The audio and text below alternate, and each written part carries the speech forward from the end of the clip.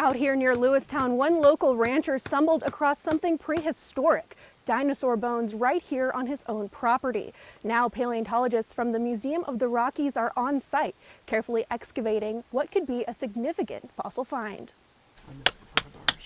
It was big and white and really stood out, and as soon as I picked it up, I knew it was a dinosaur bone.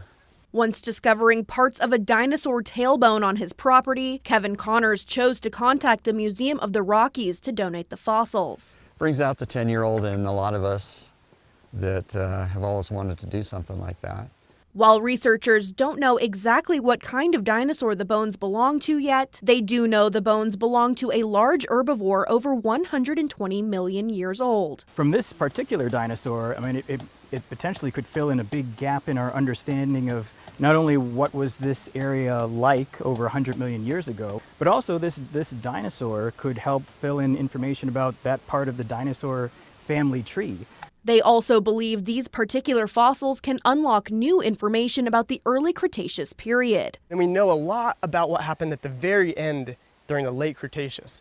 But that middle section and that early section, the early Cretaceous, it's still very mysterious. This is the origin of when those plant-eating dinosaurs first started attaining that really large body size.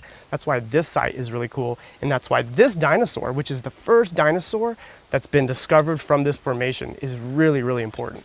Excavating the bones, however, is a meticulous process. Yeah, I see. I'm seeing it. We broke through. Right now, the team is working on what is believed to be parts of the rib cage, which have been coated in burlap and plaster to keep them protected. Right now they're working around and under it, and eventually they'll flip over this field jacket and cover up the bottom with more burlap and plaster so we can carry it out of the quarry and onto one of the trucks back to the museum.